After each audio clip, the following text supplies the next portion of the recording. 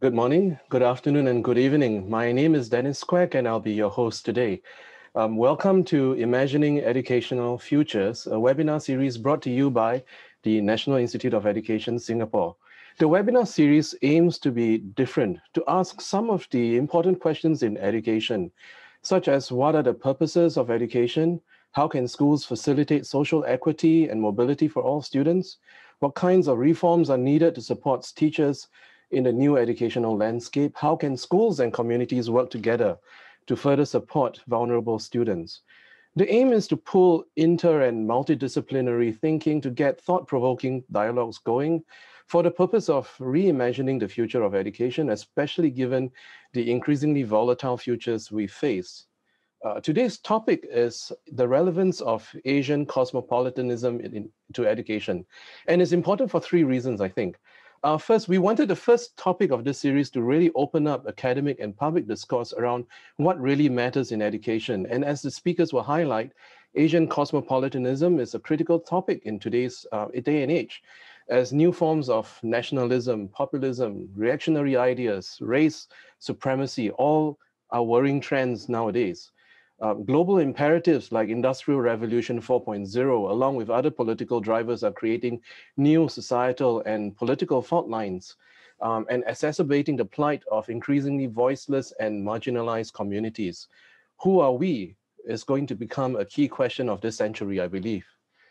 Second, the COVID-19 pandemic has brought everyday cosmopolitanism to our schools and our living rooms, as technological affordances such as Zoom allows us to have a fantastic panel of speakers from literally around the world, some of whom are sacrificing precious rest time to be with us today. The same applies to some of our international audiences. Welcome to the Singapore time zone. Zoom has opened up possibilities of intercultural encounters, making them routine and making it possible to be more open to other cultures, other people, ways of living and sleeping as well. Cross-cultural academic dialogues are no longer constrained by expensive flight tickets, and we are all the more thankful to be able to engage with such luminary speakers today. Third, this topic on Asian cosmopolitanism did not emerge in a vacuum. The speakers have contributed towards a recently published special issue of the Asia Pacific Journal of Education titled Asian Cosmopolitanism, Living and Learning Across Difference, arguing against a largely Eurocentric notion of cosmopolitanism associated with Western Enlightenment traditions. The contributors to the volume looks at the contributions of Asian philosophies and religions towards a cosmopolitan educational philosophy, as well as the kinds of pedagogical interventions that can be informed by such an approach and the challenges faced in curriculum and schools with ways forward. We have therefore invited our speakers to engage with central questions like what is Asian cosmopolitanism? Why is it important or even necessary for us to hear about it today? And how can such knowledge help educators locally and internationally in their daily practices and reflections? Now, before I introduce the first speaker of the day, let me remind you of a few housekeeping rules for today's sessions. If you'd like to ask a question, please type your question into the Q&A box that can be found at the bottom of your Zoom panel. We seek your kind understanding that some questions may not be addressed during the session. Please note that this session will be recorded, and if you have any queries or face any technical issues during the course of this webinar, the best approach is to really log in and log out and then log back in, or to reach oer.pubs@nie.edu.sg. So with all that out of the way, let's get started. It brings me great pleasure to introduce our first speaker of the day, Professor Fazal Rizvi. Fazal is Professor Emeriti at the University of Melbourne, as well as the University of Illinois at Urbana-Champaign. He has written extensively on issues of identity and culture in transnational contexts, globalization and education policy, and Australia-Asia relations. His book, co-authored with Bob Lingard, Globalizing Education Policy, is read widely and has been translated into numerous languages.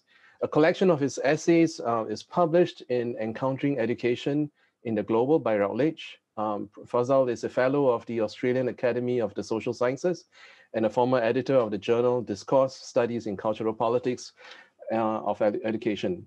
as well as the past president of the Australian Association of Research in Education. So without further ado, let's welcome Fazal to share with us on the topic Asian cosmopolitanisms in contact zones. Fazal?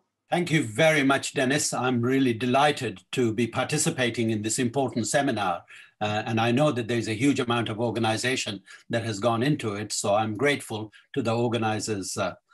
Now, in this special issue that you referred to of Asia Pacific Journal of Education that Suzanne and I guest edited, we showed how the idea of cosmopolitanism is not an exclusively Western context. Even if in contemporary discussions, its origins are invariably assumed to lie in Greek philosophy, in particular the Stoics. We demonstrated how this assumption is fundamentally flawed, and that even if cosmopolitan sentiments have been expressed in forms that vary considerably, they can be found in most civilizational traditions around the world. Within Asia, for example, these sentiments have existed in India, in Japan, in China, Arabian region, as well as various religion traditions, including Islam, Buddhism, and Hinduism. Of course, the ways in which cosmopolitan ideas have been expressed have not been the same, but are closely linked to the various traditions of thinking about engaging with the world. Expressions of cosmopolitanism are invariably aligned to metaphysical conceptions of human nature, society, and the divine. The realization that while in general philosophical terms, cosmopolitanism implies the need to view the world as globally interconnected and globally interdependent, and to see ourselves as belonging to a single moral universe, culturally, these ideas have been translated and practiced in different and dynamic ways. Traditions of thinking about cosmopolitanism have thus never been, have also not been static. They have changed. They have developed under shifting conditions, especially as they have encountered other cultural and religious perspectives. When cultures meet and rub up against each other, thinking of people changes too. Historically, shifts in an understanding of cosmopolitanism have often been imperceptible and slow. But in times of growing mobility of people across borders, major social transformations and turbulence, and major technological and economic shifts, the new ways of thinking about how we might relate to each other inevitably arise. Indeed, it's worth noting that the notion of cosmopolitanism, as we now understand it, in ancient Greek emerged during the Persian Wars, and major changes in the ways in which people conceptualize their understanding of ethics and politics, rights and responsibilities. And indeed, it was located within intense debates between the rationalists such as Plato and Stoics such as Diogenes. The same is the case in other contexts as well. Cosmopolitan thinking in India, for example, has always been shaped by its colonial and other encounters. As people from different backgrounds have come in contact with each other, existing ideas have been challenged by alternative ways of looking at and engaging with the world. And as groups of people have sought to describe to others their own moral schema. So as a result, scholars and philosophers have got together and talked about these things. Sentiments have changed and the ideas have changed their meaning. And in the process, some of the differences have been preserved while others have been abandoned or modified. In other words, there is absolute dynamics. Now, all this, of course, does not happen in some neutral liberal space. New hybrid formations have always emerged though invariably under the conditions of asymmetrical relations of power. Some 30 years ago, a social theorist and literary theorist, Mary Louise Pratt, used the term contact zones to describe how these spaces where cultures meet, clash, and grapple with each other, often in context of highly asymmetrical relations of power, such as colonialism, slavery, or their aftermaths as they are lived out in many parts of the world today. In her book, Imperial Eyes, Travel, Writing, and Transculturalization, published in 1992.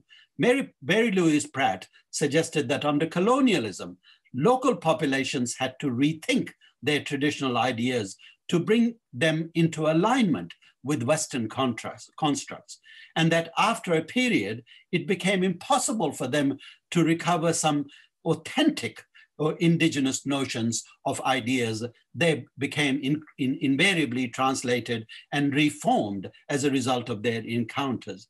Within the various traditions, we can see that that has happened as cultures and communities, religious traditions have run into each other, things have changed. And as a result, some issues have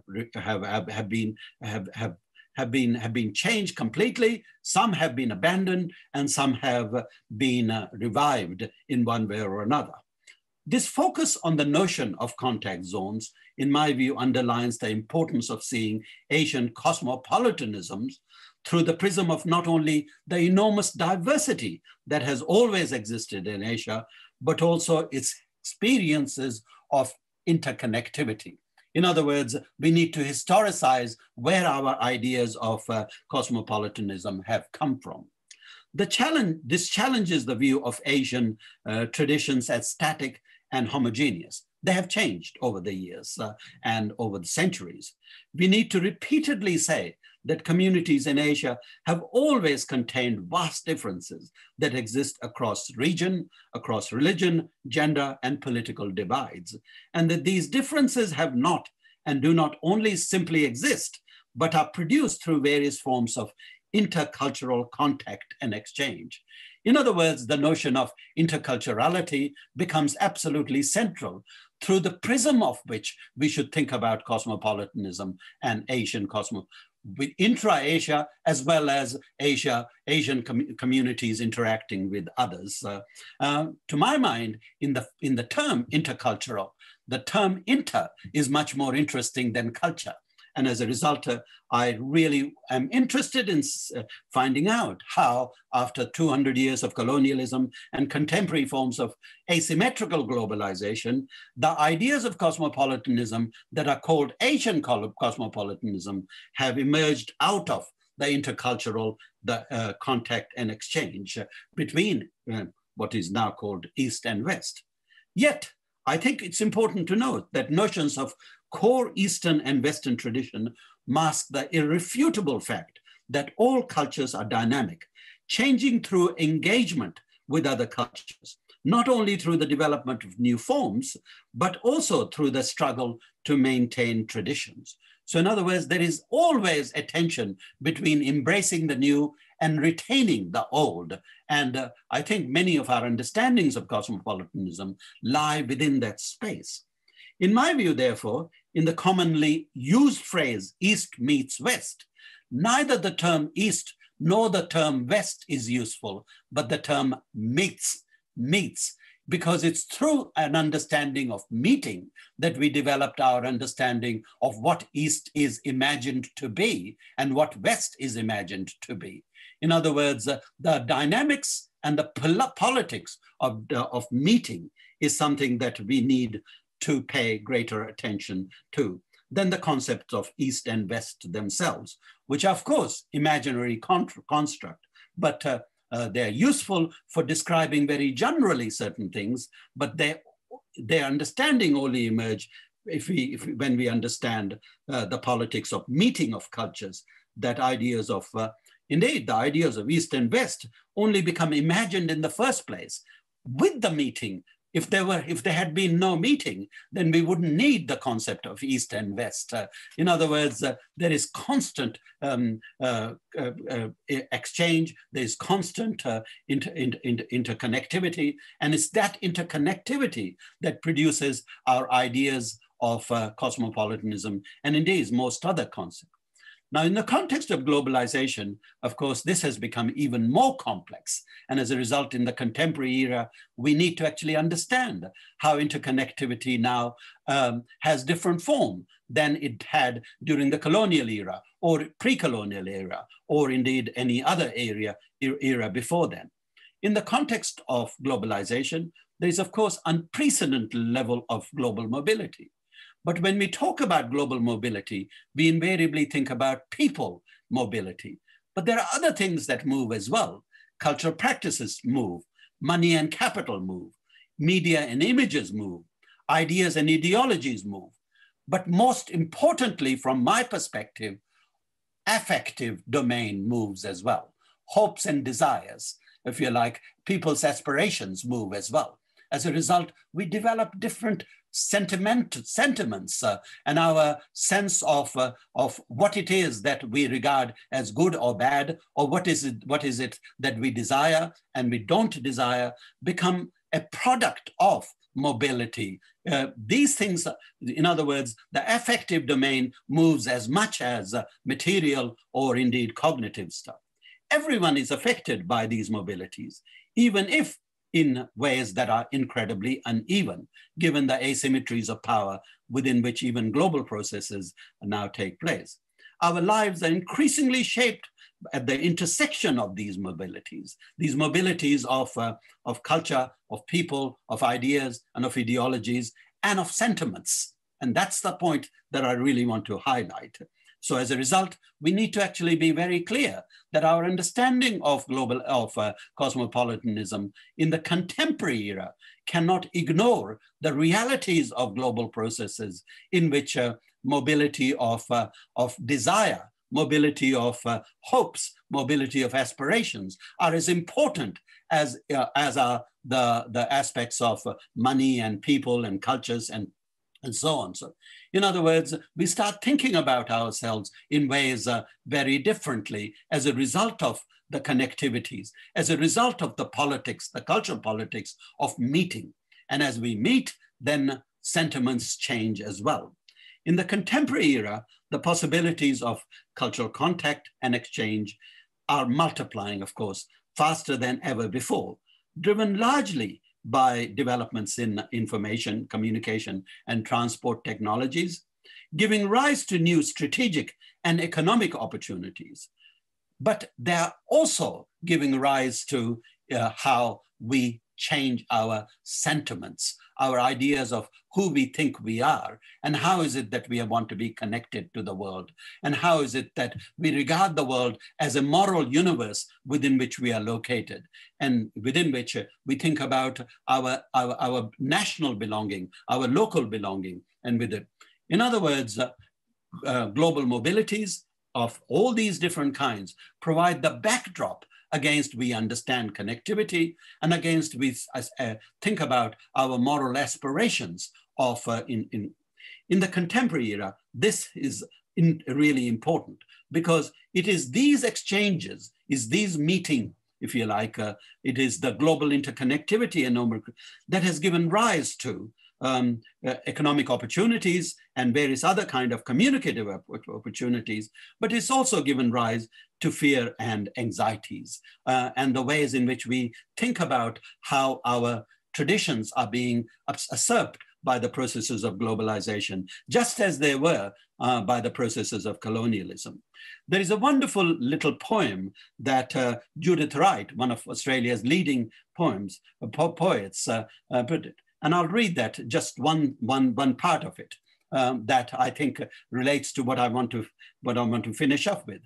Judith Wright says, when East becomes North and the West is under your feet, your compass spins frighteningly. To calm it, you must find yourself a new axis. In other words, our compass is really shaking. The directions are not clear any longer.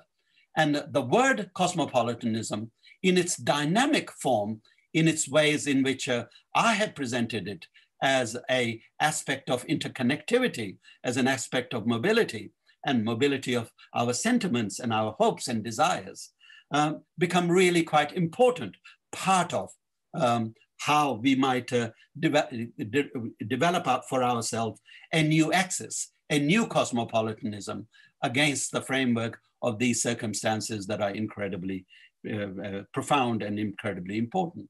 And of course, education then has a major role to play. And I'm sure in the questions and answers, we'll be able to explore some of those. But I can see that my time has run out, so I will stop now. Dennis, thank you. Thank you very much, Fazal, for that really wonderful presentation, and the idea of refocusing on the affective domains, not just the material global flows, but affective and emotional flows as well. I'd like to introduce the next speaker, Professor Liz Jackson, who will be sharing with us the topic, Cosmopolitanism in Hong Kong Education, East versus West. Liz is a professor of international education at the Educational University of Hong Kong. She is also president of the Philosophy of Education Society of Australasia. Her research interests are in philosophy of education and global studies. She is author of Muslims and Islam in US Education, Reconsidering Multiculturalism, Questioning Allegiance, Resituating Civic Education, and Contesting Education and Identity in Hong Kong. Liz, over to you. Well, thank you very much for that introduction, Dennis, and thanks so much to Suzanne and all the organizers for inviting me to participate in this session. So at the beginning of Fazal's presentation, he mentioned a special journal issue that he and Suzanne edited, and I'll be talking about my contribution to that. And Fazal has done such a beautiful job of laying out these general issues. Of course, Asia is such a large, sort of unfathomably large area to discuss Asian cosmopolitanism. So I'm going to be looking at sort of the nitty-gritty factors and also exemplifying these issues of dynamism around East meets West and how positionality is really linked to the affective domain within the context of Hong Kong. So I'll be discussing Hong Kong, philosophical conceptions of cosmopolitanism that are relevant to the society, the political location and position, and cultural location and position, and how that plays a role in the way cosmopolitanism is celebrated or not considered. And then also making some references to education and curriculum, because I've done a lot of research on how the curriculum in Hong Kong discusses identity, interculturalism, multiculturalism, and national issues since the handover. So when it comes to the philosophical perspective on cosmopolitanism, Hong Kong is quite influenced by Confucian philosophies, and I think none of these philosophies exist in isolation from each other in life today. So you can see some direct intersections. Certainly Confucianism and cosmopolitanism do have some shared values. And although people might discuss cosmopolitanism as Western or universalistic, Confucianism, as well as Buddhism and some of the other traditions that are influential in Chinese and Hong Kong society, celebrate mercy, compassion, and tolerance and mutual understanding. Confucian cosmopolitanism can be also linked to some Western conceptions of cosmopolitanism that focus on the specific particularities of a situation, which means that it's more connected to a rooted cosmopolitan view, as promoted by Anthony Appiah, for example. In Chinese societies, they're influenced by Confucianism. There tends to be more of a focus on personal, social, and moral dimensions. And in Hong Kong, there's a long history as well as of depoliticization of curriculum. So thinking about things in a moral way as opposed to a political way where things become a bit more complicated. Both Confucian and Western views of cosmopolitanism in general will definitely celebrate a sense of caring. So one of the issues here is how much care should you have for people who are close to you versus far away from you? In Confucian and Chinese traditional culture, there tends to be a focus on treating people that are close to you better than other people, and that being part of some traditional views of Chinese society with ancestor worship, with filial piety. And so that might be different from some very Western views of cosmopolitanism. On the other hand, it's not that different if we think of cosmopolitanism as a rooted phenomenon. So from a rooted perspective, Confucianism and cosmopolitanism can also be linked for appreciating that people play particular roles in connection with each other.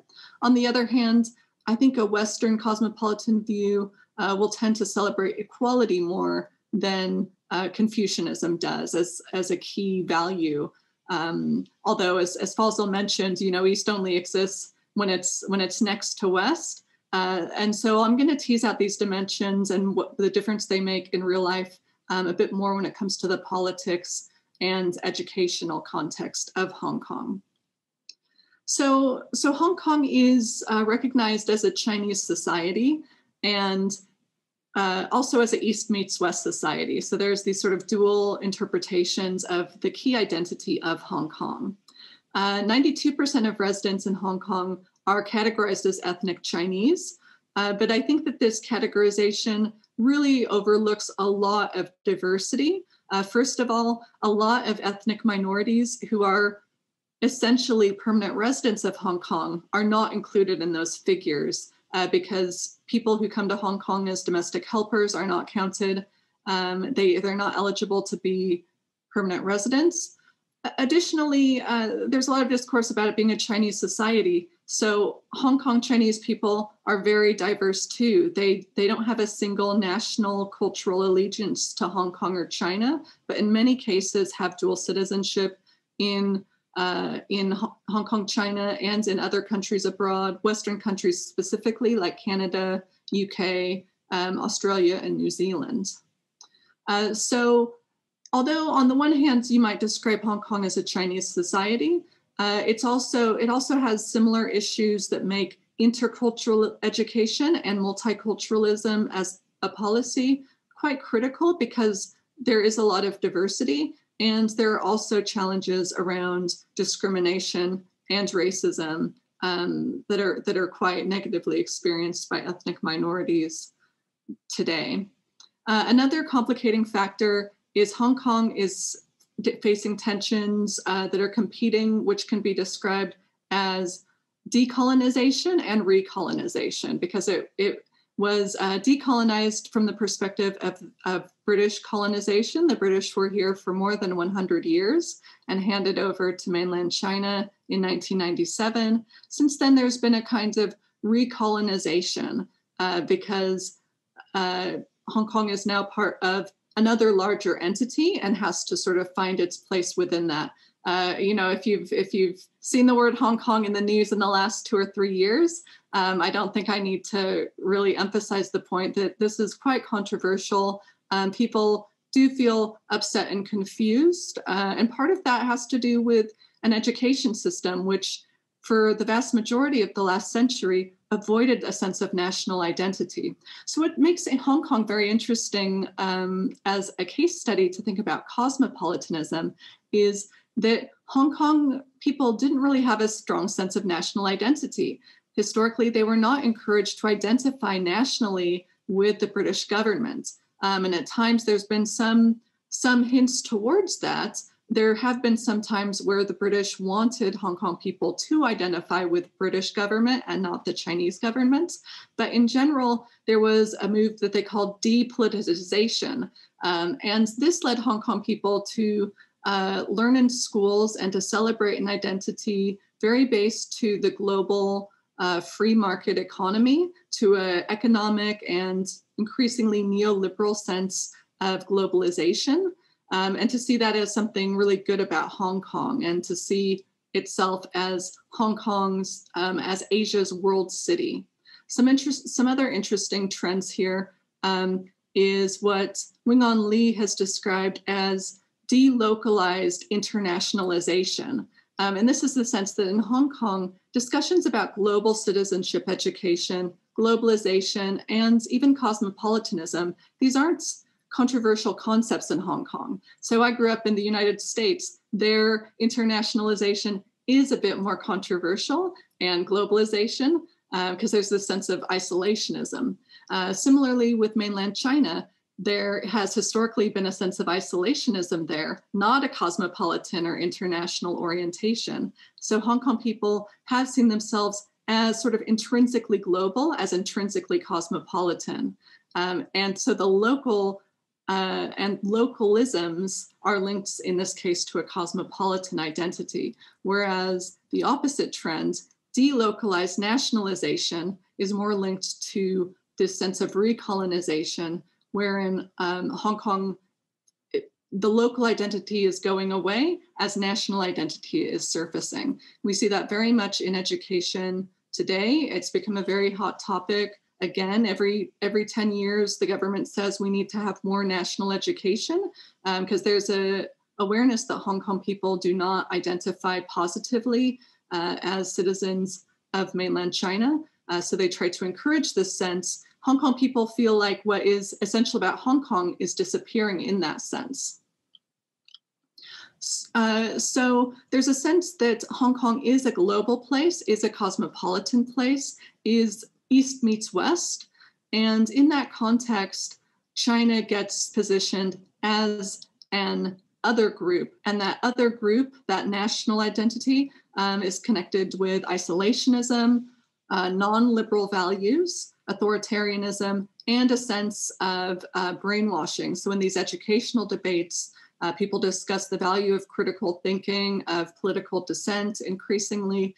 And there's a sense that people in mainland China are very patriotic and maybe brainwashed, don't have critical thinking skills. I would argue, I mean, there's research that shows that's not true, and that's a very simplistic way of viewing things, but the international media certainly supports that view. A lot of research suggests this. The challenge here is that there isn't human rights to political expression in the mainland Chinese system, so we don't really necessarily know exactly what people think, but certainly people are sort of critical patriots in some context there as well. There's also research that shows a lot of Hong Kong people are not very critical about neoliberal globalization and sort of the benefits of a global view. And the other side of that would be being brainwashed by a Western perspective.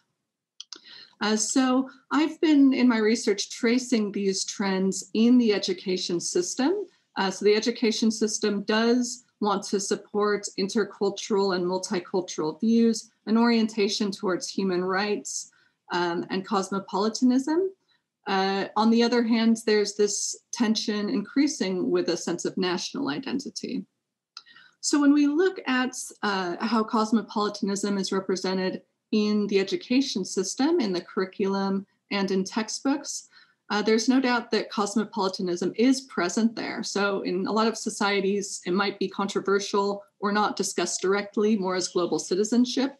Actually, in Hong Kong education, cosmopolitanism is embraced, but you see here this connection of cosmopolitan with a Western and universal view, and this pitting against some other views with some interesting complications and implications there. So textbooks and curriculum emphasize that people live in a global village, that there's interconnectivity, and that it's important to appreciate people from around the world, and taking pride in Hong Kong being diverse, being tolerant, and being open to different groups. On the other hand, when there's discussions of China, you see very different description of China and Chinese culture.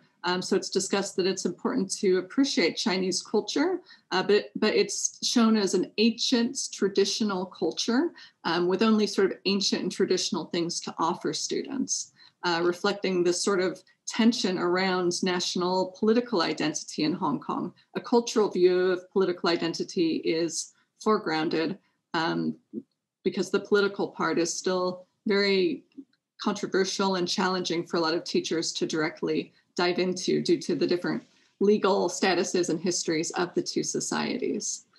So Hong Kong is identified as cosmopolitan, and Hong Kong people as citizens of the world. Textbooks use the term citizens of the world to describe Hong Kong people, but they overlook, I think, a lot of the challenging issues that students do have to face. So these challenging issues are mentioned, but they're mentioned in very different place in the curriculum and in textbooks. And I don't think it really gives students a chance to think through the challenges they actually do face when it comes to sorting out their identity and the complexity of that. So when they discuss the diversity of Hong Kong, there is a promotion of assimilation of ethnic minorities. So the sense is that it's great that they're a part of society, but they do need to learn Chinese, they do need to assimilate. And here we see the history of a British hierarchy in society, because there's discussions of ethnic minorities from South Asia, from Africa. They have to assimilate. They have to accept discrimination in some cases as normal. And Western and white expats, they're described as expats rather than ethnic minorities. They're not included in that group, showing this kind of historical colonial sense of identity hierarchy. On the other hand, China is represented as backward, and there's a sense of cosmopolitanism too in Hong Kong, as we help other countries. So we help mainland China, we help poor people in Africa and other parts of Asia. And this, I think, is not really a very positive view of cosmopolitanism, because it makes it seem as if Hong Kong people are sort of above them all. There's a critique of Western cosmopolitanism as being very universalistic. And the textbooks do deliberately say Hong Kong is, just the greatest place, and everyone's wealthy and healthy here. And it's part of our duty then to go around to different parts of the world and help people in the different parts of the world. Not mentioning that Hong Kong also has its challenges too. The wider political context of treatment of ethnic minorities, of issues with China, does not go addressed in this discussion. Cosmopolitanism just becomes something very beautiful that we can celebrate, and then there's sort of darker implications underneath. So I see that I've taken up my time, but thanks again for listening, and I look forward to the next presentation. Thank you. Thank you very much, Liz. We are starting to get into really interesting ideas here, including othering processes, I think.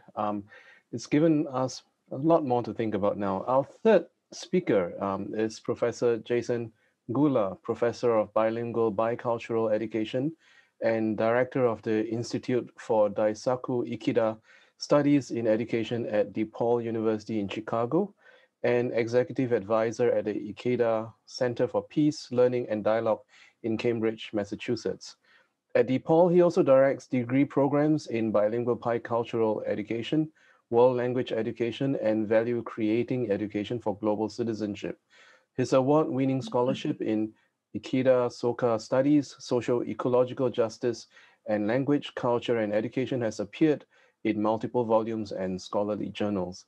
Jason will be sharing with us on the topic of the Soka movement of cosmopolitanism, Makiguchi, Toda, and Ikeda. Jason, over to you. So thank you so much to Suzanne and all the organizers of this webinar. It's really a joy to join you from Chicago, where it's closing in on 11 o'clock at night. It's a great way to end the day. And I want to thank Fazal and Suzanne for editing the special issue. I'm going to speak about the Soka movement of cosmopolitanism, specifically Makiguchi, Toda, and Daisaku Ikeda. These three are best characterized by their shared commitment to, let me see here.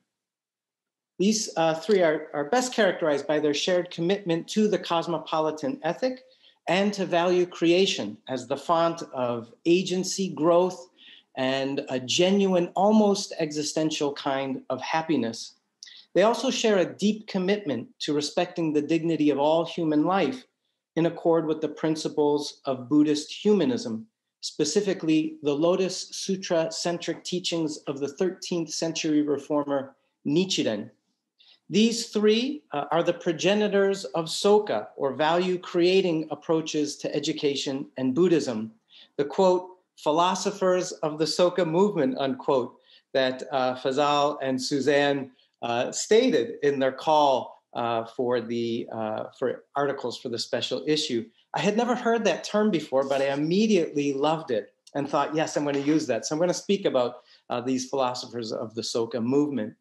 And I think it's important for us to think about what Dennis shared at the beginning about the rise in populist nationalisms around the world. Certainly, we're seeing this in the United States, but many people are seeing it in their countries too.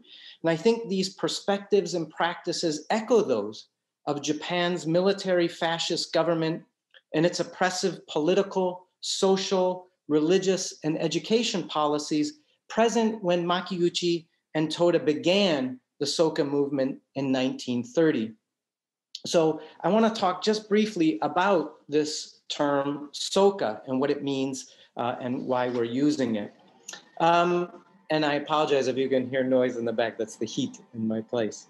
So Soka, you can see I have the Sino-Japanese characters, is a unique term. It's a neologism that Makiguchi and Toda coined. Actually, Toda coined it and Makiguchi adopted it for the operating principle of Makiguchi's 4-volume book, The System of Value Creating Pedagogy, published from 1930 to 1934.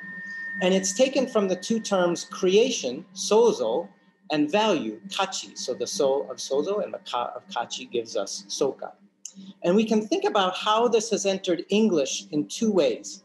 In one sense, it has remained this foreign term. And you can see at the top, I have it in lowercase, in italics with the macron over the O for pronunciation. In this sense, it's the generic philosophy of value creation, of creating meaning out of facticity in our life, meaning that has beauty, aesthetic beauty through the senses, and gain, individual gain, and social good. And you can see Makiguchi is challenging the neo-Kantian perspective of truth as value in and of itself. Makiguchi said that value is born from the subjective meaning we make of truth, not because of truth itself. But then in a second way, this term has entered English as a loan word. That's the bottom one, a capital S, Soka. And this, I would say, is the Soka movement. In this sense, it's become kind of a culture or identity ethic. It's identified with the Soka Gakkai, the Soka Gakkai International, which are both developed from an organization that Makiguchi and Toda created at the same time that they published the first volume of the System of Value Creating Pedagogy. It was an organization for teachers who increasingly took on a Buddhist practice, not to proselytize in schools, but as a way to transform their own life. And then Daisaku Ikeda, who I will talk about, used the same term in the name of the Soka schools and universities that he established since 1968 across 7 countries in Asia and the Americas. And then it is also used to convey a kind of shared philosophy of Makiguchi, Toda, and Ikeda, including things before Toda and Makiguchi coined this term, and including things that they don't call specifically Soka.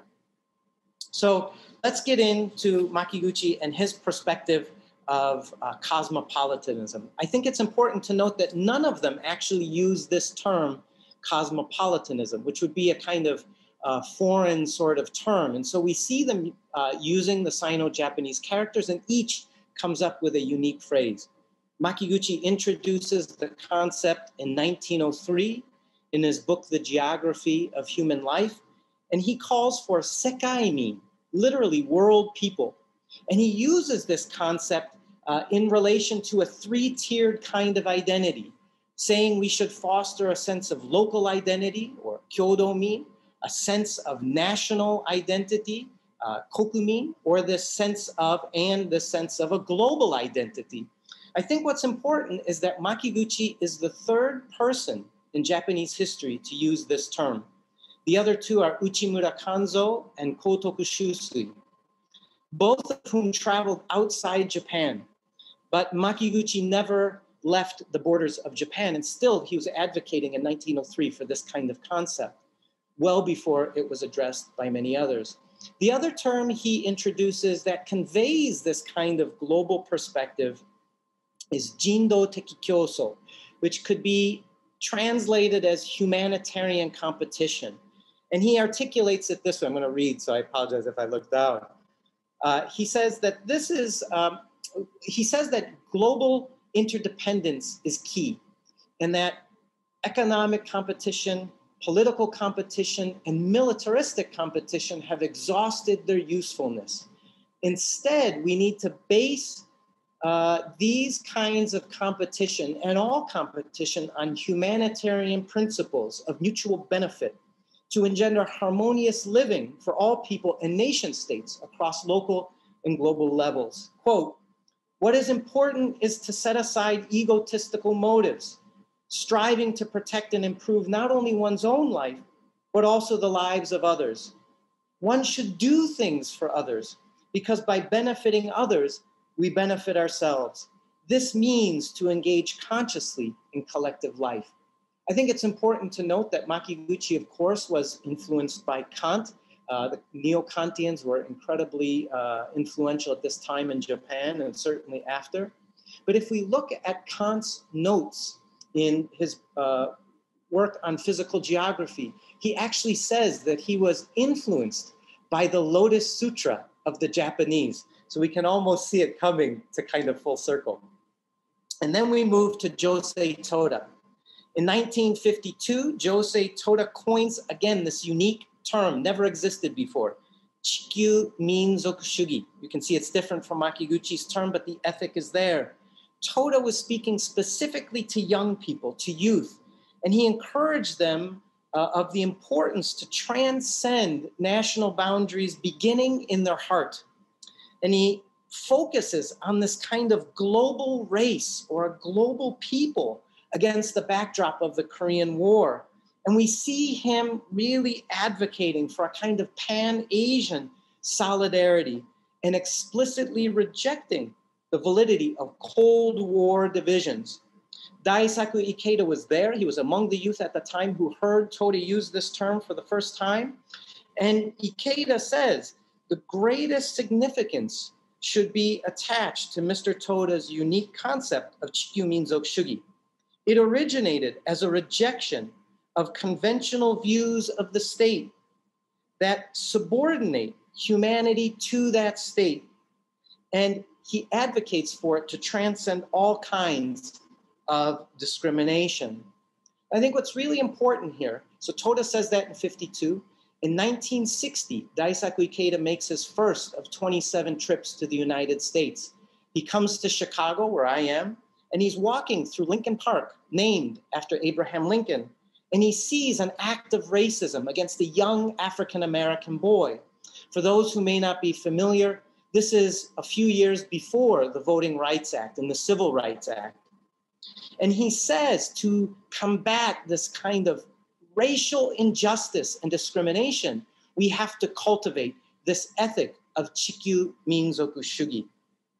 And then Ikeda in 1996. So from 1960 until today, Ikeda has been grappling with this concept of cosmopolitanism or global citizenship. It's usually translated as global citizenship for him, constantly. But I'm going to speak about three sort of key points in his thinking about this term.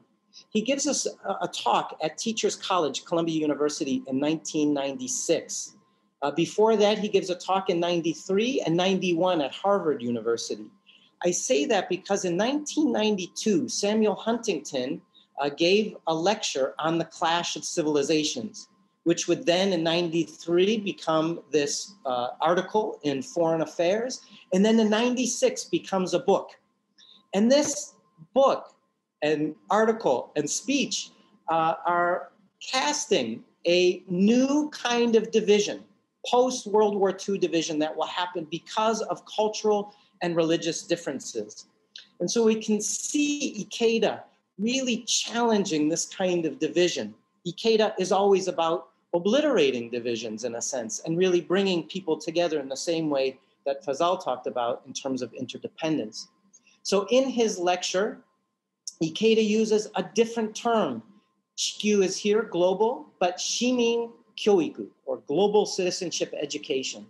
And he says the characteristics of global citizenship have nothing to do with the number of countries we go to or the number of languages we speak, but they are characterized, or it is characterized in these essential characteristics. The wisdom to perceive the interconnectedness of all life and living, the courage not to fear or deny difference, but to respect and strive to understand people of different cultures and to grow from encounters with them, and the compassion to maintain an imaginative empathy that reaches beyond one's immediate surroundings and extends to those suffering in distant places. What's really important to remember here is that in Ikeda's framework, wisdom, courage, and compassion are also the characteristics of the Buddha and the Bodhisattva. They exist already within us, Ikeda would say. It's a matter of bringing them out, bringing them into a fuller kind of flourishing. And that's really important. The other thing that I think is important in this kind of configuration is Ikeda's inclusion of courage. We see wisdom and we see compassion talked about in multiple forms of global citizenship. But Ikeda goes at length about why courage is so important. And actually, fear of the other can prevent this kind of global ethic from emerging. Shortly after that, this lecture is considered the founding lecture of Soka University of America, which was established and opened its doors in 2001. And you can read there on the screen one of how he's imagining this university to a message he gave in 2004. But he gave the university this mission. This is the university's founding mission: to foster a steady stream of global citizens committed to living a contributive life. Indeed, global citizenship is an underpinning ethos, and in many of the schools, a curriculum at all of the Soka institutions that he founded. And I think his way of challenging Huntington's perspective became really clear in 2001, shortly after the university opened its doors. September 11th, the 9/11 attacks on the World Trade Center happened, rooted in this kind of religious division. And Ikeda, undaunted, again promotes the founding ideal of the university. And then 2014, every year since the 80s, Ikeda has been issuing an annual peace proposal. He circulates these to academics and the United Nations and others. And for years, he's been writing about climate justice, the Millennium Development Goals and the Sustainable Development Goals. But here in 2014, we see him squarely couching the ethic of cosmopolitanism in the Sustainable Development Goals. Again, he changes the term, not to global citizenship education, but Sekai Shimin Kyoiku, world citizenship education. And he defines it this way: education to foster global citizenship or world citizenship should deepen our understanding of the challenges facing humankind, enable people to explore their causes, and instill the shared hope and confidence that such problems, being of human origin, are amenable to human solutions. And we should identify the early signs of impending global problems and local phenomena, develop sensitivity to such signs, and empower people to take concerted action. And we should foster empathetic imagination and a keen awareness that actions that profit one's own country might have a negative impact on or be perceived as a threat by other countries.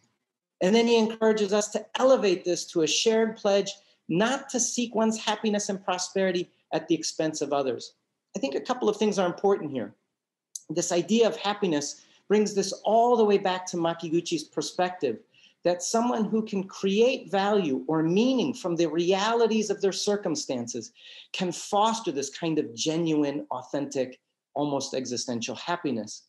The other is of the terms that cohere from the 96 speech to 2014 is this idea of empathetic imagination or an imaginative empathy. And this comes again from Ikeda's Buddhist thinking. In Japanese, he uses the term doku, which literally means suffering. And he says compassion is to remove suffering and to impart joy. So we see in Ikeda this move from global citizenship to combat racism and racial injustice in 60, then to think about this kind of ontological or epistemological kind of understanding, and I'll end with this. At the time that Soka University was being founded, someone asked him at the Teachers College speech if global citizenship wasn't a Western imposition on a kind of Japanese thinking. And he said, I actually am founding the university in the United States, a land committed to human rights, so that people from all over the world can come, gather, study, and deeply develop a commitment to human rights. In this sense, he saw the university as opening a new era. And he said, in this way, Soka University of America could almost be called World Human Rights University. So he sees it as human rights. And then most recently, as an ethic, an educational way of dealing with global climate change. So thank you, I'll end there. Thank you, Jason, for the wonderful presentation. I'd like to introduce you to our last speaker, Suzanne, who will also be the moderator of our panel discussion later on. Suzanne Choo is Associate Professor in the English Language and Literature Academic Group at the National Institute of Education. Her research has been published in various journals such as Harvard Educational Review, Research in the Teaching of English, and Discourse Studies in the Cultural Politics of Education, among others. Her book, Reading the World, the Globe, and the Cosmos, was awarded the 2014 Critics' Choice Book Award by the American Educational Studies Association. Her most recent books are co-edited volumes titled Educating for the 21st Century and Literature Education in the Asia-Pacific, Policies and Practices and Perspectives in Global Times. Suzanne will be sharing with us the topic on interrogating 21st century education discourses through the lens of sense, capabilities approach, and Confucian cosmopolitanism. Suzanne? Thank you. I just want to thank Fazal, Liz, Jason, also for contributing to the special issue. So this final presentation, I'm going to focus on 21st century discourses, which has become popularized, in schools and countries all over the world.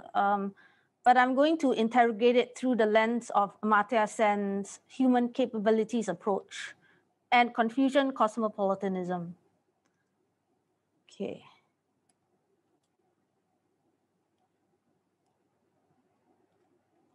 So as mentioned, all over the world, governments and policymakers are advocating the need to develop future-ready citizens, which has led to the popularity of 21st century education frameworks. So some examples you can see here, Partnership for 21st Century Skills. I think thousands of schools in the US have adopted this framework. And then there's the OECD's definition and selection of competencies. There's the World Economic Forum's 21st Century Skills. And also governments in different countries, including Singapore, have adopted their own 21st education frameworks. Common in all these frameworks is the emphasis on things like critical thinking, creative thinking, communication, collaboration. So for example, here is OECD's selection of competencies. It says 21st century skills and competencies are those young people will be required to have in order to be effective workers and citizens in the knowledge society of the 21st century. Now, there are two main concerns with this. Okay, the first is that the frameworks tend to emphasize skills, leading to skills-based schooling, where it's utilitarian in terms of its logic, and the value of an individual is determined by his or her contribution to society. So for example, you see in this, the justification by OECD that success for individuals is gainful employment, income, and then for the society is economic productivity. The second concern is that justifications of 21st century education and education reform are often grounded on economic reasoning, okay, based on human capital theory. Okay, so economic reasoning is used to justify education reform through the language of competition, standard streaming, upgrading, rescaling. And as Gopinathan says, education reform is primarily a way of retooling the productive capacity of the system. Education is then seen as an investment in man, primarily viewed as an economic activity, marginalizing non-material dimensions such as the aesthetics and the arts. So the question is that these knowledge and skills, like critical thinking, these are means. But what exactly is the philosophical end of education? Oftentimes the frameworks highlight the skills, but don't really talk about the ends, the philosophical ends. And as Sen observes, the problem is not that nation-centric instrumental goals often take precedence in policies, but it's the lack of clarity whether these are culminating goals or are more intermediate goals that should serve a larger purpose of contributing to human lives.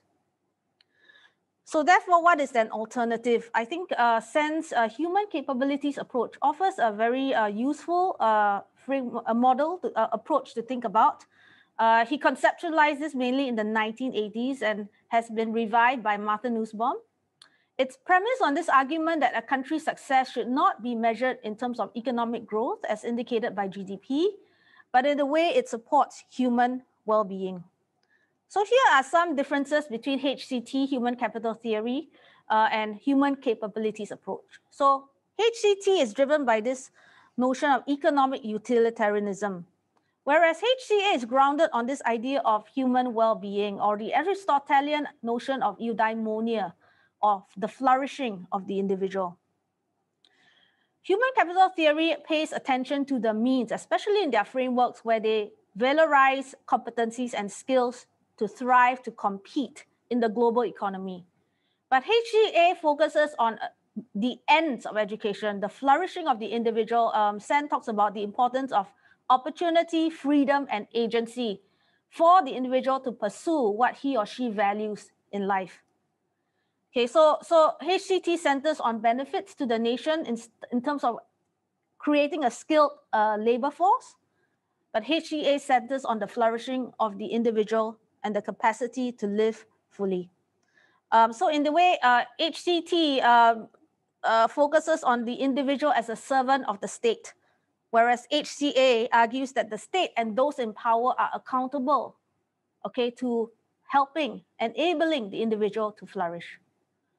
Okay, one of the key criticisms of HCA that has come up is that it advocates a kind of ethical individualism, in which the actions are judged on the effects of individuals. There's very little attention given to the person's intersubjective relations and responsibility to others. This focusing on the flourishing of the individual discounts the individual's intersubjective relations to other people. So in a way, HCA can be further complemented and extended with Confucian cosmopolitanism. Cosmopolitanism, most scholars will trace it back to the Greek idea of citizen of the world. And I think to date, there has been many varieties of cosmopolitanism. But I want to focus on the Confucian notion of cosmopolitanism. And I want to distinguish it from the Western varieties, specifically the Stoic, Enlightenment, and New Cosmopolitan understandings of the term. So one distinction is the idea that the human being is a participant as opposed to just the citizen of the world, right? For Stoics, the citizen of the cosmos is governed by logic, denoting speech and rational thought. So only the rational individual can comprehend divine universal law. But conversely, Confucian cosmopolitanism perceives the universe not as an external entity grasped by reason, where on the other hand, heaven or Tian is immanent within the human being who seeks harmony through recovering his or her ontological unity with the way of heaven.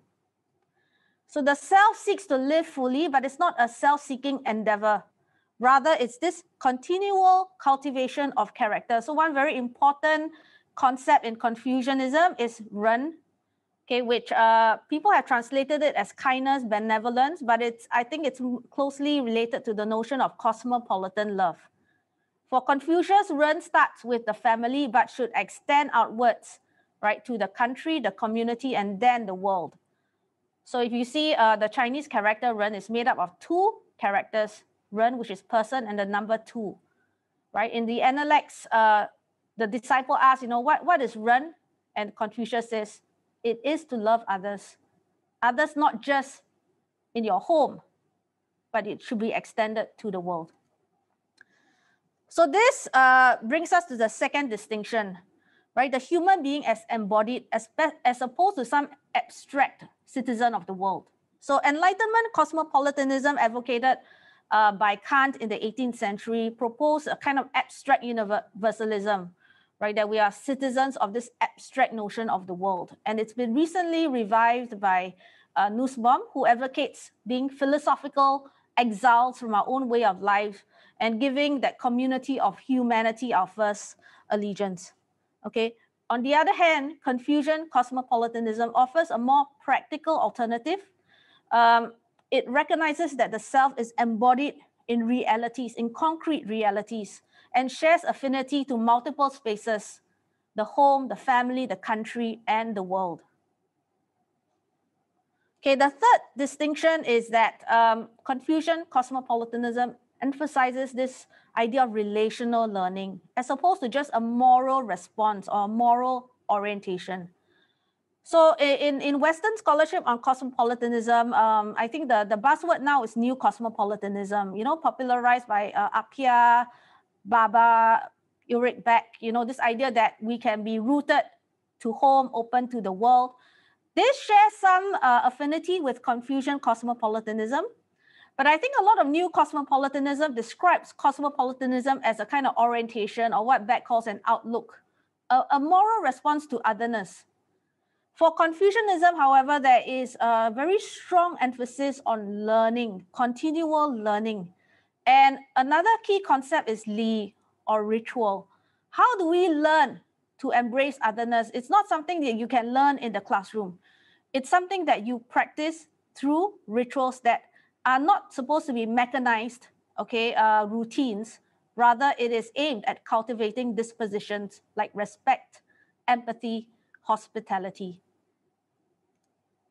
Okay, so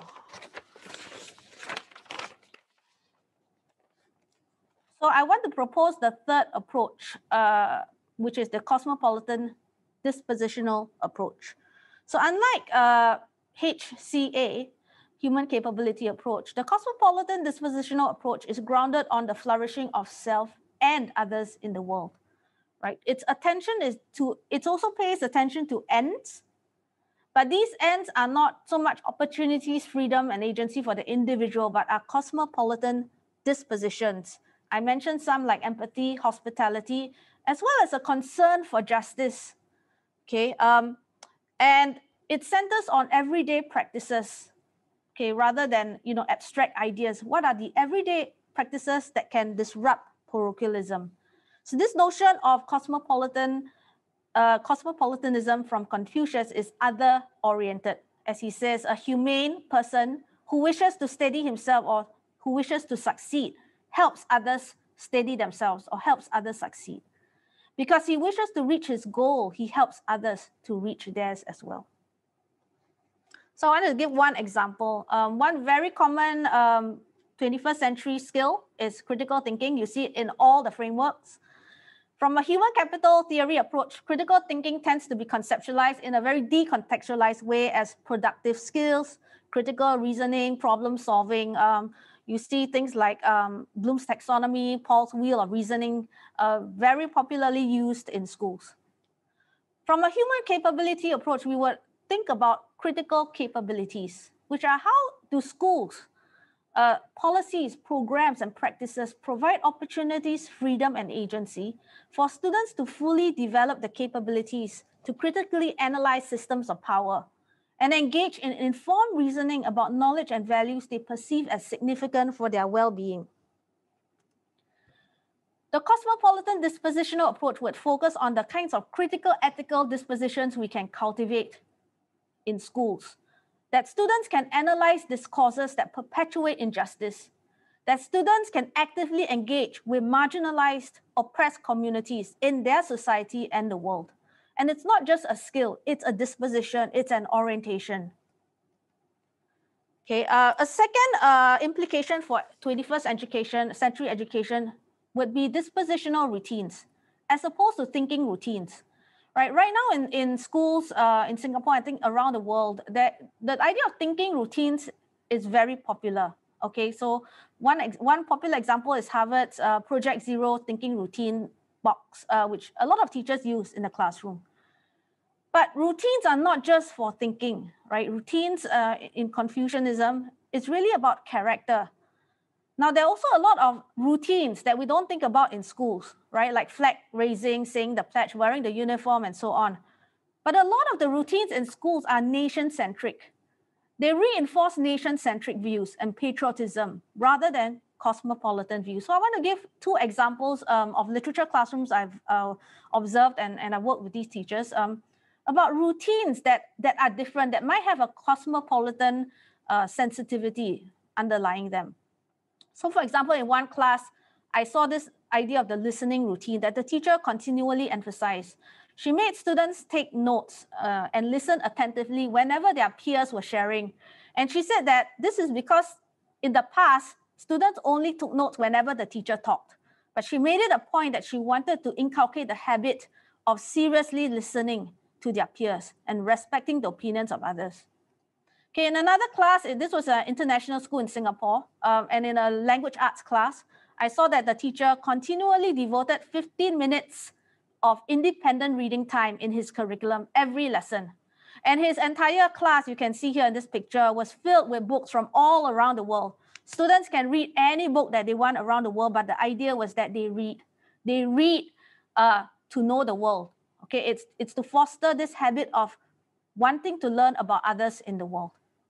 So these are just some examples of how we need to think about the cosmopolitan routines in our classroom. I just want to end with the relevance of Confucian cosmopolitanism to 21st century education.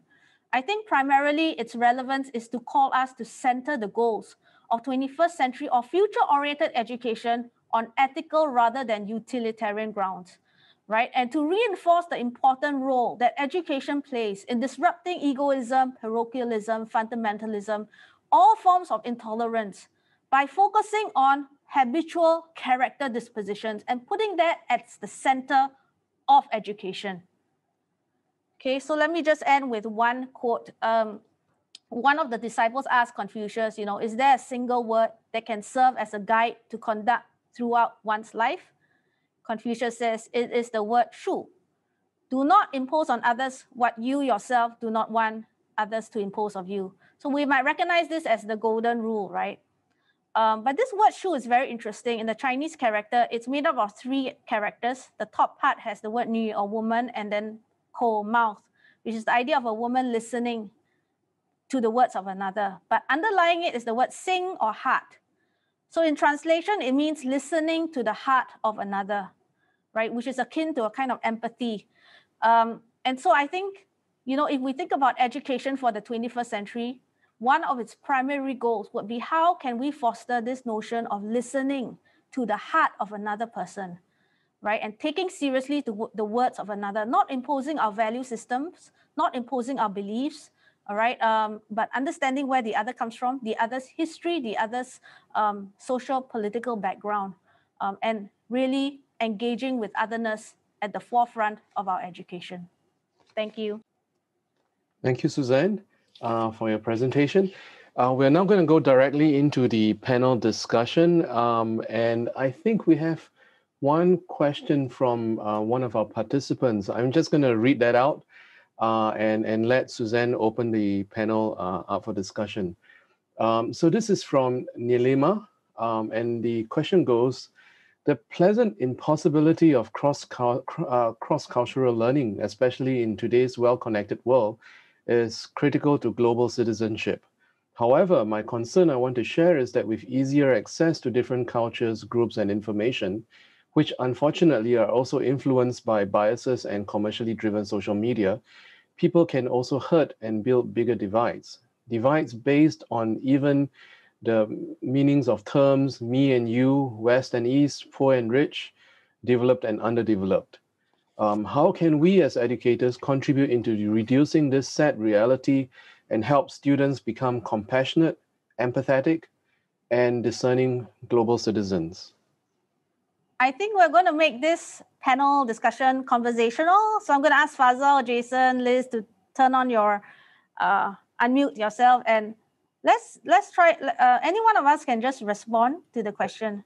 I can say something briefly because I think this connects a little bit to one of my challenges at looking at the curriculum in different countries when it relates to civic education and moral and political education. I think there's a tendency, and this is a challenge for multiculturalism in particular, to want to introduce new cultures and new topics and positive recognition into schools and lessons, but in a way that makes it very simplistic.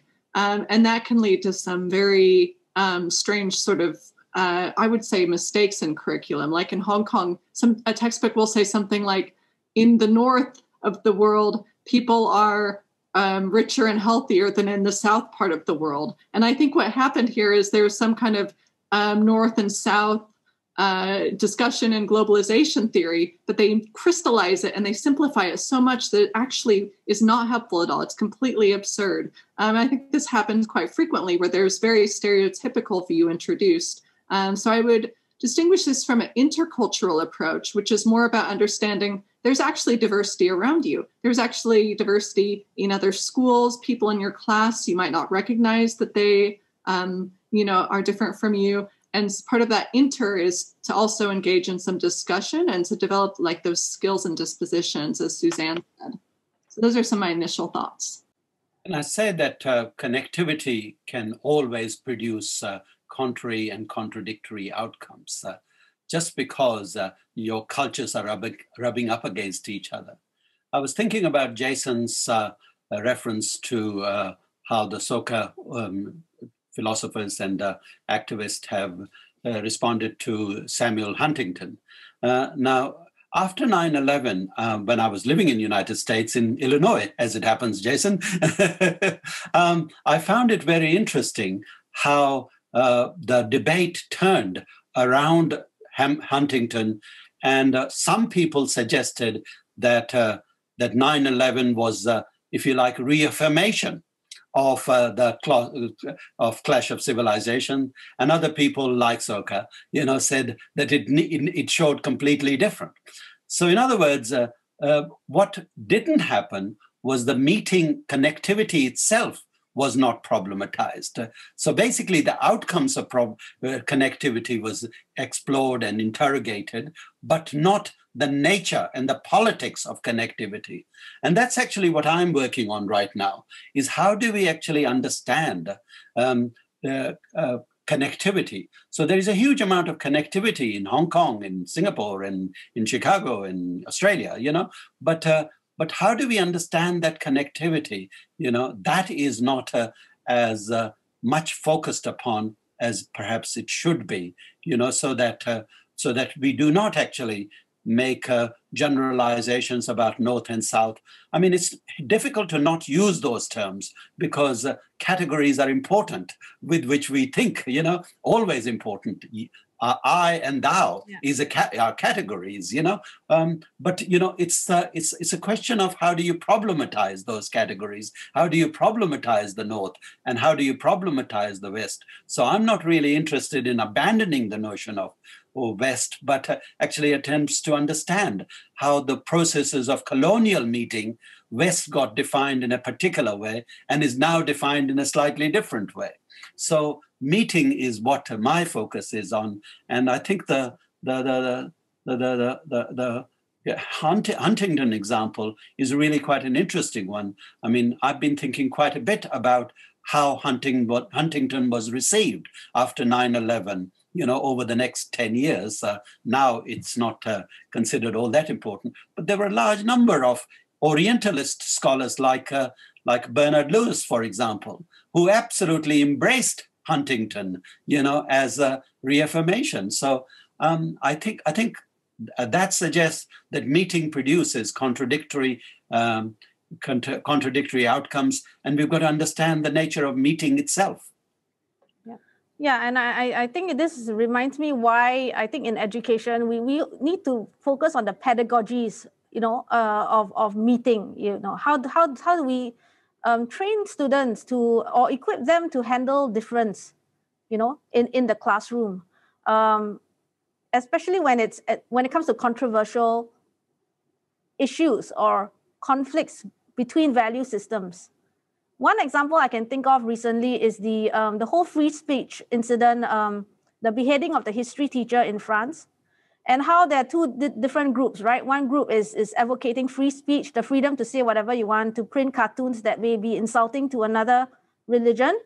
And then another group that feels slighted, feels not heard, and it all erupted into violence, the beheading of a man.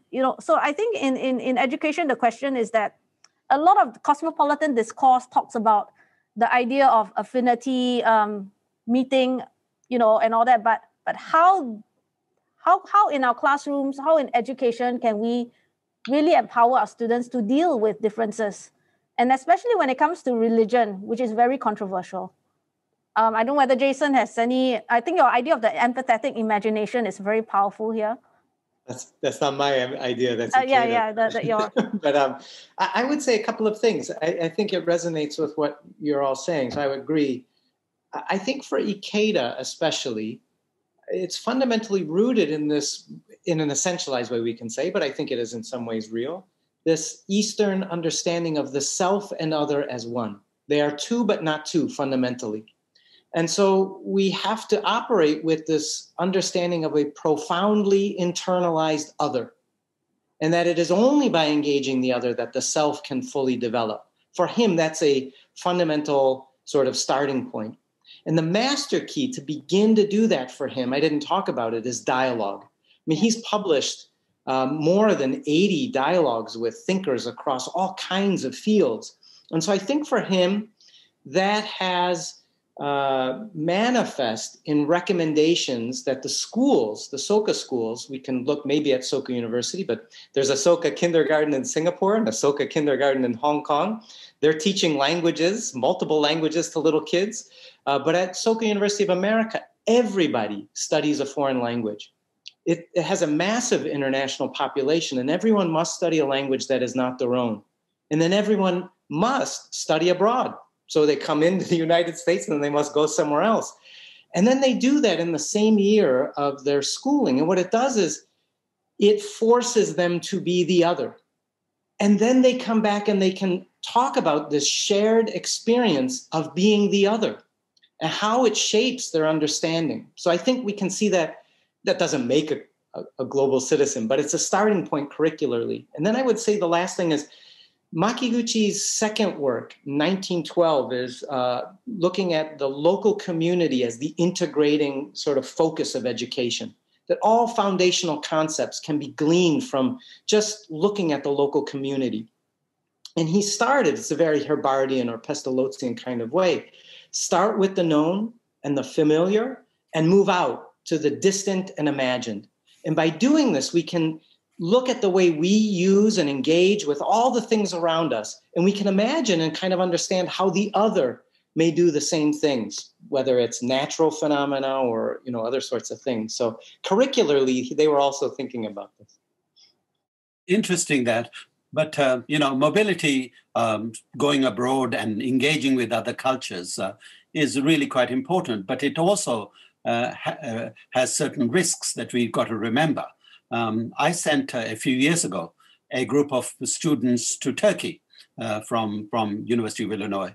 And I was talking to 2 or 3 girls who went to Turkey and came back with attitudes towards the Turk other, even more racist than they had before. In other words, their travel produced and reaffirmed the various popular misconceptions about Turks being misogynist, Turks being violent and hostile. So in other words, all the ideas about Islam that they had learned, in the United States were reinforced as a result of them going to, what it suggests to me is exactly what Suzanne is saying, that pedagogy was really poor. That we didn't do enough work in trying to actually get them understand, interrogate the cultural contact that they were going to have. In other words, the cultural contact itself was not problematized. As a result, was interpreted within the existing stereotypes and existing prejudices. So I think we've got to actually understand how even sending people and engaging with other cultures can have completely the opposite effects to the ones that you might intend for them to have. I'm sure you've come across these kind of examples as well. How does Soka deal with that? You know, that engagement with the other can reproduce, which is the question I think the person was asking, you know, can reproduce the very problems that we started off with. At the university level, I mean, at the kindergarten level, they're really engaging kind of different cultures and having them, just like Suzanne's example of reading literature from other cultures and studying languages from a very early age. But at the university level, I think the kind of culture of the university itself, that everyone will be leaving. Everyone must go out and be the other. It's sort of built into the DNA of the institution from the moment students come in. I think they know they're going to be doing it. I think that helps develop what is the sort of pedagogy that we're talking about. I direct world language programs and bilingual programs. I myself studied abroad in multiple countries. I'll tell you, I feel really bad that these girls would come back and say that. For me, having lived in Russia, having lived in Japan, these will never just be places on a map. Mm-hmm. These are places where I lived. These are people, you know, it's home to people I engaged with who welcomed me into their homes and cared for me. And when I was sick and fed me, and there's no way to view it as the other. It's sort of become part of me. And I think that's one of the gems of studying abroad. And then that kind of template is a way of imagining the other, even in places you don't go, where the different ways of doing things are different. They're not bad. They're just different. You know? But can I ask you then, Jason, how is it that you came back with engagement with the other in that way, and these girls came back? You know, we've got to try to understand that. How is it that your circumstances produced, you know, one kind of outcome, and their engagement produced a completely different kind of outcome? Yeah. Well, I have a idea related to that. So I've been listening to this discussion, and the first thing I thought of when Jason, you mentioned your example, is in Hong Kong. I'm not sure if it's all the universities now, but it might be all of them. But I know some universities I'm familiar with, they require service learning abroad for every single student as part of the requirement. And that's the requirement for internationalization. And I think it's a response to recognizing that the curriculum in the schools is too knowledge-based. So they discuss Chinese culture and cosmopolitanism, but they know that they're not talking about dispositions. So they get every student to go to different countries. And what they learn tends to be what they've known all along, these stereotypes, because they are service learning projects, these stereotypes that Hong Kong is developed and everything's great in Hong Kong. And they're just helping everyone in the world and being saviors to other people around the world. And for some students, I've looked at some student experiences with this. Some students do have like transformative experiences and think more deeply, but I don't think it has anything to do with what schools are doing. It must have to do with, you know, dispositions and traits they've learned outside of schools, because it's totally random which students have a meaningful experience and which ones just have their prejudice just affirmed again and again. Yeah, I've talked to a few students also, and I think that one danger of service learning is the reinforcement of cultural superiority. You know, that I think you know, it can happen when students come back and reinstate how great their country is. So it reinforces the ego, I think. But I want to go back to Jason's point he made earlier about this idea of the imagination. I think it's very powerful. It reminds me of, you know, Gayatri Spivak, the post-colonial scholar, her comment that aesthetic education should test the limits of the imagination to know the other, which is that we need to pay more attention to things like the arts, you know, and how they can continually problematize our understanding of the other. The minute we think we know the other, we don't. We have to interrupt this with an alternative narrative.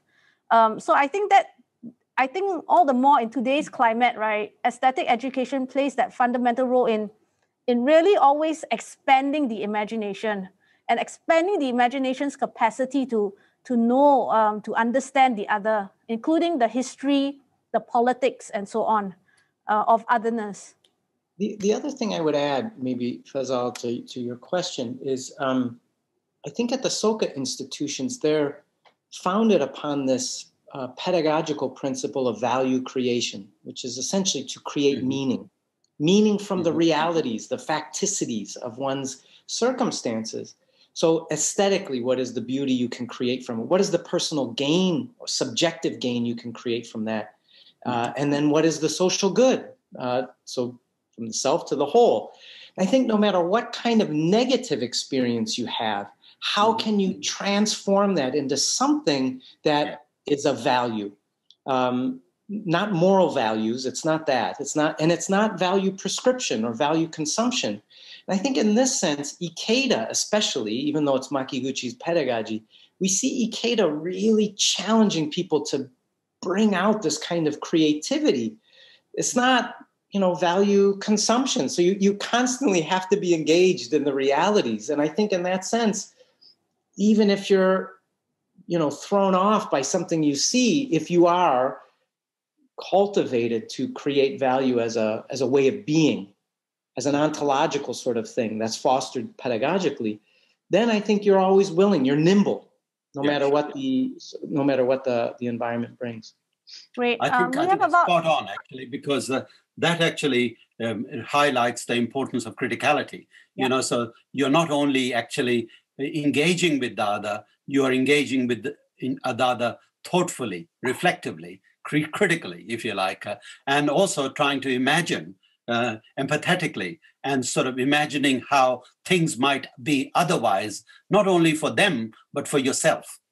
So those are the kind of things that actually says that, empathy is important, imagination is important, but if criticality is not also there in the mix, then you risk the kind of dangers that of reproducing stereotypes, etc., that you have, because it's possible to imagine the other in Orientalist terms, Orientalist scholars at SOAS and places like that spend years and years, deep engagement with India and China and Africa, coming back with deeply, deeply harmful stereotypes and generalizations that have resulted in many students learning from those and sort of saying, oh, that's how they must be, Yeah.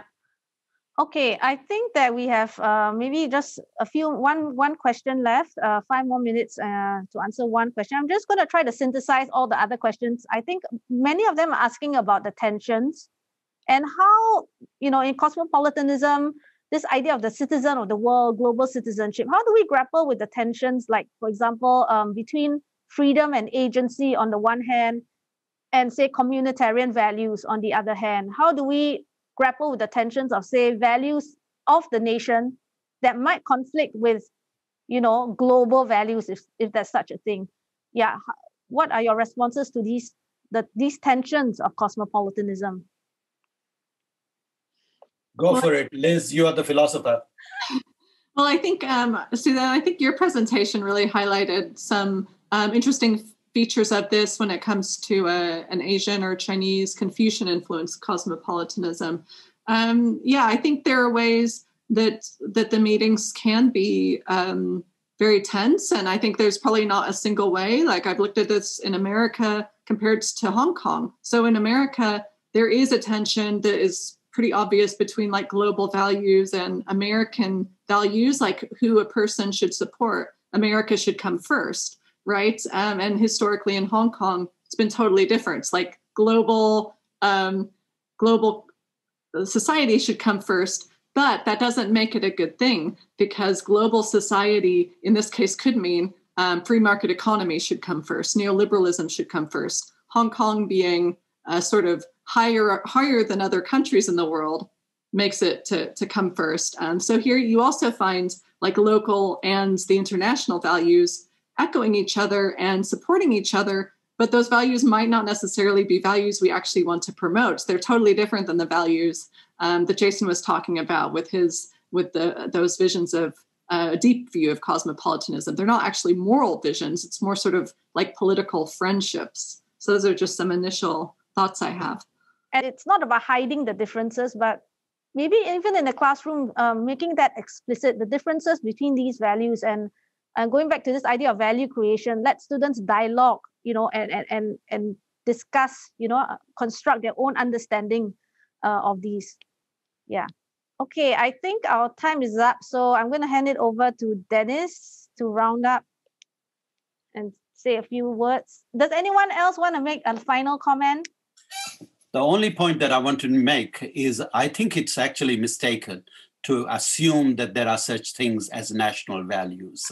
Okay. I mean, I actually always find within each nation that I have been to, lived in, there is such great diversity that to actually use the term national values is quite damaging. So in United States, you can get the rednecks and you can get people like Jason, deeply civilized and decent people, and I mean, America is a land of contrast. To actually assume that in America people are like that is actually mistaken. And I think that actually leads to self-images that are not very positive, not very helpful. With that final note from Fazal, I think the problem with something like this is that we're just starting to get into the meat of the conversation. We're having a good dialogue here. But unfortunately, we do have to end this. I think Jason needs to go to sleep somewhere in America, and we should give him that chance. That's going to be the end of our session today, and thank you for sticking with us till the end. But do bear with us a bit longer. There is a slide coming up which has a QR code that leads to a feedback form. Your feedback is quite important to us, and it will help us in the organization of the webinar series. We'd really like to know, especially, what kinds of topics you would like us to engage with. This is a starting point for many of us, and especially do have a look at the Asia Pacific Journal of Education special issue. There are quite a number of articles in there which really engage with some of the discussion points here, and I think that's quite important for people to really look into. So that's the slide with the feedback form. If you can have a quick scan of it, and if you can contribute 1 or 2 minutes of your time into that. I want to end with this. People who know me know that my Chinese is horrible. So I might potentially mangle what I'm about to say, but this is a quote from Confucius. 自知者不如好之者，好之者不如乐之者. Translated in English, it's a person who loves is better than a person who knows, and a person who finds joy is better than a person who loves.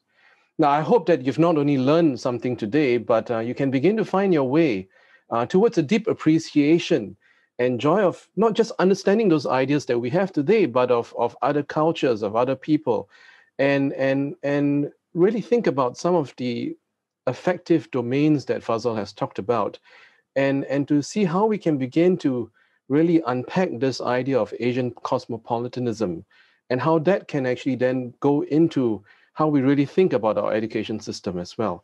With that, I really want to thank you very much, and I would like to thank the speakers. Thanks for your time. It's great to have you here, and good morning, good evening, good afternoon for everyone. Thank you very much.